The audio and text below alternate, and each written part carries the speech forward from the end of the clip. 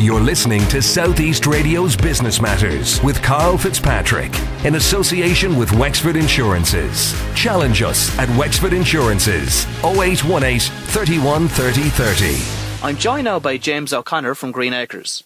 Good morning, James. You might start by telling me a bit about your own background, please. I'm from Wexford. I've always lived in Wexford.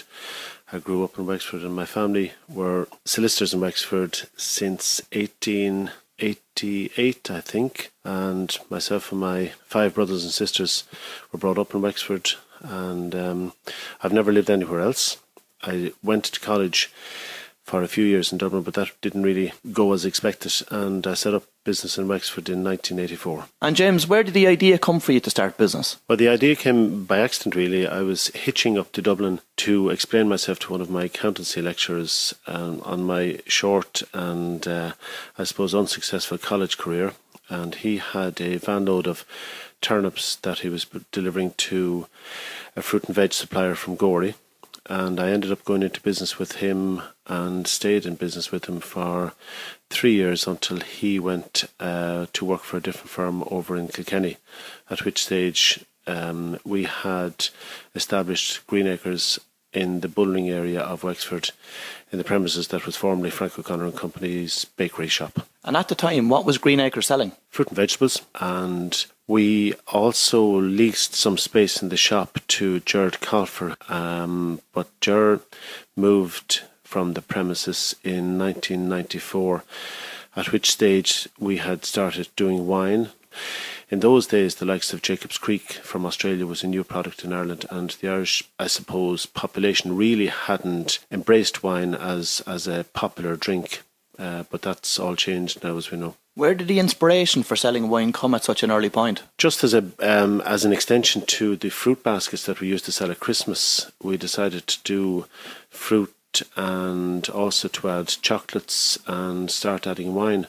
And we were encouraged by the drinks companies in those days that there really wasn't a fine wine shop in Wexford. There hadn't been since Stones of South Main Street had closed a number of years before that. After selling wine, tell me, what was the next development for Greenacres after that? The next development was a small coffee shop that we opened at the back of our former premises on the Bullring. We opened a small coffee shop in 1997, and then in 1999 we started selling art in a small way on the walls of the coffee shop. The first exhibition that we had was an exhibition that we used the paintings painted by my sister Mary, who's an artist. She's based in Kazakhstan now, and she's successfully teaching art. And that was our first exhibition, and that took place in approximately 1999. In 2001, Karl, what I suppose a major change to our business was that at that stage we were acting as a wholesale distributor of fruit and vegetables to hotels, restaurants, various different retail outlets, where we used to travel to the Dublin markets on a daily basis, leaving Wexford at 3 o'clock in the morning, getting to Dublin at 5 o'clock. And in those days, the trip wasn't as easy as it is now, because the Bray bypass, the Arklow bypass, those kind of roads weren't done in Ireland at that stage. But in 2001, we were advised by the local Bank of Ireland manager, Mr. Liam Hayes. He gave us tremendous advice at the time that he thought that we weren't concentrating on our strengths. He told us that, in his opinion, that our shop was our strength rather than our wholesale business. He said that there were other larger companies who were well equipped to do wholesale, and our strength was really to concentrate on our premises on the main street. So subsequent to that, in 2001, we refurbished the area where we had our cold storage, and we equipped that as a 1,500 square feet or 1,500 square foot art gallery, and that at that stage made us a destination and opened us up to a whole new audience, particularly around Wexford Festival Opera time, in terms of the quality of the art exhibition that we used to show at that time every year. And I know, James, that the next big development for the business following that was your move to Selsker. Tell me about how that came about. I suppose it was driven by the fact that some of the more popular and well-known high street retailers were looking at Wexford as an opportunity for their business. And we were lucky enough, I suppose, to be approached, and they wanted to take our premises, and they offered us a long-term lease on our premises. We looked at the opportunity for Greenacres. Would it transfer? Would it move to another location? Myself and my architect looked at different buildings both in Ireland and abroad, and took the best of what we saw to come up with a design that we put in place in 2006. I know that the development and the redevelopment of your premises in Selsker was completed almost in line when the recession started. How did that impact your business at the time? From a stage where every retailer in the country wanted to come into Wexford, suddenly you had a situation that costs were going up, retail sales were falling. Wexford probably didn't suffer as badly as some towns and cities across the country, but we had to adapt our business dramatically. In 2008 we opened our bistro, so that replaced turnover that we had lost from the point of view of our art sales, because with the slowdown in the economy, people weren't buying houses, buildings weren't being built. The major businesses around the country were looking at cost cutting rather than expanding their costs, and in terms of their art collections and investing in art and sculpture, these kind of things went out the window. So we had to look at what we were going to do to replace that turnover. The bistro came in at a very opportune time. How important has online trade been for your business over the last number of years? It represents 20 to 25% of our sales at the moment. We would hope that with the onset of our new website, which should be up and running by the end of August, and we're very hopeful that that will drive our online sales up to a higher level. We've been very careful to invest in the latest in IT. We have fibre optic broadband in the premises. We have completely renewed our computer system and our point of sale system in the last 9 months. And I think if you invest in your business and keep your business up to sufficient quality, I think there is a reasonable chance of survival in the present economy. How important is the Wexford Opera Festival to Greenacres? It's of huge importance, I would say, and I'm not being unrealistic here. I think that Greenacres wouldn't be in Wexford if it wasn't for Wexford Festival Opera. Our annual turnover between the first weekend of Wexford Festival Opera and the end of December represents nearly 50% of our annual turnover. It's absolutely huge. The fact that a town of Wexford size can attract an international audience of the type and the quality that it does every October and November, I think is absolutely magnificent for the town. Are we capitalising on it fully? We're probably not, but huge work has been done in the town to increase the fringe event, for example, the fringe event, the potential to grow the fringe event, the potential to grow the opera festival to a new and a younger audience is there. It's a matter of everybody joining together and working together to move Wexford on to higher levels than it is at the moment. But the work has been done, and certainly the expertise of the people running the festival is fantastic. Tell me about the current retail climate in Wexford town. Retail climate in Wexford is no different than anywhere else in the country. It is struggling, but we have a very vibrant community in Wexford. We've got a top-class retail group. We have a great group run by Anne, Mary and Helen, who are in charge of the Wexford in Bloom, and I think we can see the fruit of their labour at the moment with the Wexford in Bloom Festival. The retail group came together during the snow of 2010, when it was a case of everybody getting out and tidying the streets and taking responsibility for the town, because the local authorities didn't have the manpower to deal with what was a huge problem in Wexford. And working with the local authority and the retailers, I think we made better efforts than anywhere else in the country to get our town ready for business. And the business community and also the people of Wexford responded to our efforts, because from what was a really grim situation, Wexford didn't fare too badly in 2010 during the Christmas and during the snow. You mentioned that Wexford has a very active retailers association. What's on the agenda currently for that retailers association? Well, the Summer Santa barbecue took place last Thursday evening, and it was a tremendous success. This goes towards making sure that the lights, the Christmas lights, are up to scratch. The new system that was put in last year was very well received. The Winter Wonderland that took place in Wexford's Bullring area was tremendously successful, and this was done with a huge cooperation and sponsorship from local business people around Wexford. The businesses who have contributed to this know who they are, and we're extremely grateful for their support. But we need more support from the other business community in Wexford and the other retailers. Everybody should be supporting these kind of initiatives in Wexford.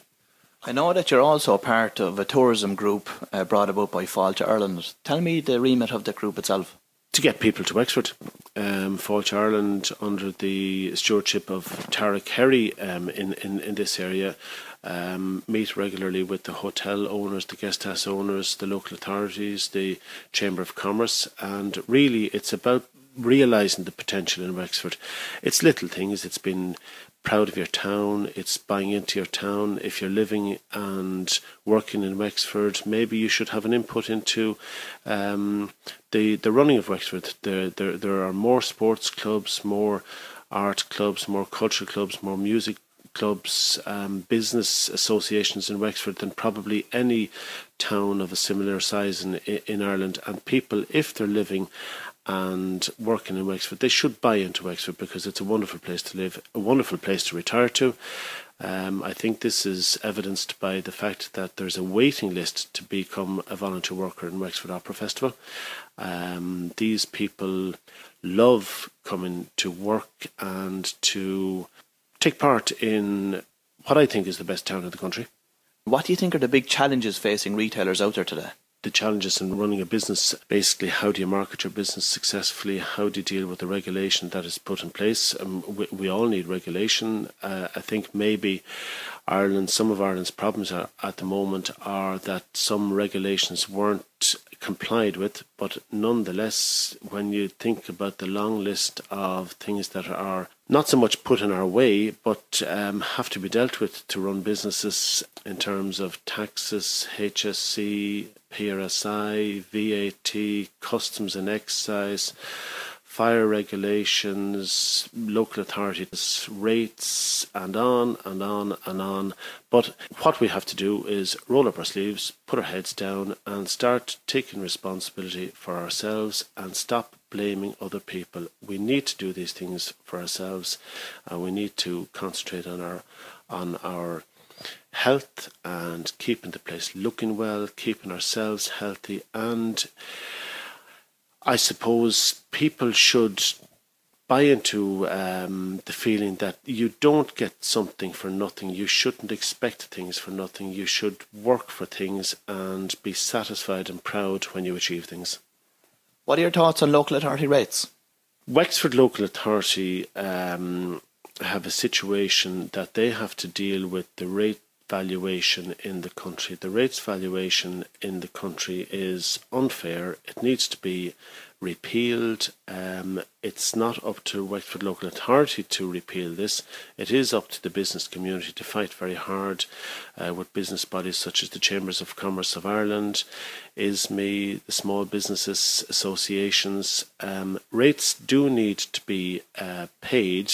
I'm a firm believer in that. If you are part of a business and you are being allowed to trade in town centres or the outskirts of towns, that something does need to be paid, but it needs to be dealt with on a more equitable basis. And at the moment, I do not think that the rates in the country are being calculated correctly. What are your thoughts on the current banking crisis? Well, the banks probably jumped on the bandwagon when times are good, and now they have to cut their costs. In certain circumstances, we have found the banks have been hugely supportive of our business. But they need to get money flowing and go back to old-fashioned banking. We got very, very good advice from the banks over the years, but in the middle of the Celtic Tiger process in Ireland, I think the banks were sacrificing proper business for profit. I noticed there's lots of people out there today across County Wexford that may be considering setting up a retail business. Now, James, you have over 30 years' experience in this area. What advice would you offer anyone today considering starting up a retail business for the first time? And any time in our past and in our history when things are a bit depressed, the opportunity out there to set up a new business is greatly improved because the cost factor is not as great as it is when there's a boom period. So if people have a good idea, it's a great time to invest in your business or start a new business at the moment. And do you think that Wexford is a good place to start a business? If you can get a suitable premises, I think it's shown by the new businesses that have arrived in Wexford in the last few years. They saw Wexford as an opportunity, a lifestyle choice, I suppose maybe a destination that people would be happy living in Wexford as well as working in Wexford. And in terms of the the occupancy in and around Wexford town, as soon as businesses are closing down, the premises are vacant for very, very short times and new businesses are opening up. What do you think that Wexford has going for it from a business perspective? Normally, we would say it's a good place to live. It has various different business associations. The Chamber of Commerce in Wexford is very, very strong. The recent Business Achievement Awards was an absolutely fantastic night, and the profile of the businesses, the young people who were up at that particular event, was really, really encouraging from the point of view of attracting a younger business community to Wexford. That's very important. I could say that it's a great place to live in terms of weather, but we're not seeing the evidence of that at the moment. Just on the whole area of age and younger people in business across County Wexford today, immigration is a major issue across the country. What are your thoughts on immigration? Is it good or bad? Well, there was always immigration. Irish people always, from the 1800s, Irish people always emigrated. I grew up with 5 brothers and sisters in Wexford. 4 of my brothers and sisters emigrated to work because in the mid-80s there was very little work in Wexford in Ireland. So I don't see anything wrong with immigration as long as these people come back and establish something in Ireland and don't forget their Irishness. That's hugely important. My descendants go back to Edward Roach in the 1798 rebellion. I love Wexford, I love Wexford people, and I think Wexford is an absolutely super place to live.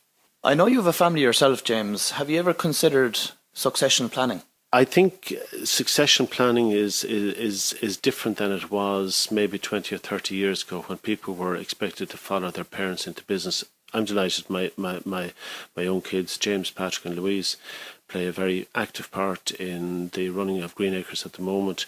Patrick helps with the baking, James helps in the bistro and Louise helps in the shop. But in terms of do you expect your kids to go into the business after you, I'm not sure it's as critically important as it was at one stage because there's so much opportunity out there. It would be great if our kids stayed and worked in Wexford, but we wouldn't expect it. We would certainly expect them to follow their dreams wherever that takes them. I know that Greenacres itself as a business has evolved enormously over the years. What's the future plan? Future plan is to build on our success together with Donald Morris here, who's been working with me in Greenacres for over 20 years. From the chefs up to the retail staff, and everybody has their own areas of responsibility, down to Helen who is responsible for the flowers outside. We're delighted we won the overall prize in the Wexford and Bloom shop fronts last weekend, and together with all the staff, as long as we're delivering quality of service, I think that's the most important thing. Well, James, it's certainly been a very insightful interview. I'd like to take this opportunity to thank you for dropping by this morning and wish you continued success with Greenacres. You're listening to South East Radio's Business Matters with Karl Fitzpatrick in association with Wexford Insurances. Think Wexford Insurances for your business insurance.